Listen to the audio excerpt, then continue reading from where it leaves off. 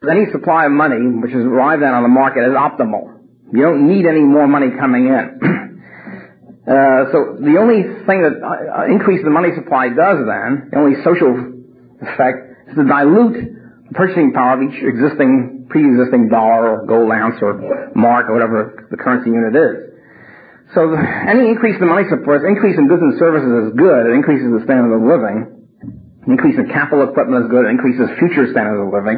An increase in the money supply is pointless because all it does is dilute the purchasing power of the existing unit. There's no social utility whatsoever.